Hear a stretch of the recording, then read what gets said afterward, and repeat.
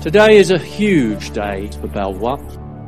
Of course, it is the culmination of 2 days of listings on the stock exchange, something which 17 years ago, if you'd asked me that we would be a listed company, I would have just laughed. But it has happened.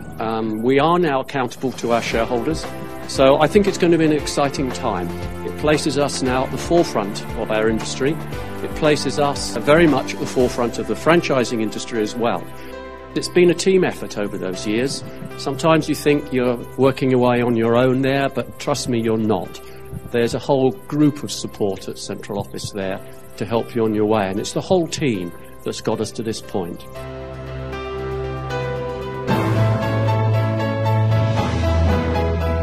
I'm delighted to win this award. It just shows the hard work that went into it from our girls and our team that put in a lot of hours of charity work to raise £1,900 for Macmillan Cancer Research. This year we aim to achieve more than that, and we're also going to support the Brains Trust, which will help us to forge links with our local community, as that's what appeals to the people in Melton Mowbray. 4 lines by Hilaire Belloc that for me sum up the special nature of this remarkable gathering.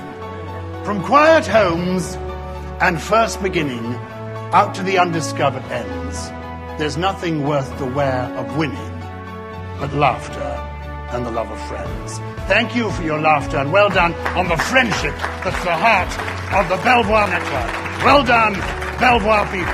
Thank you.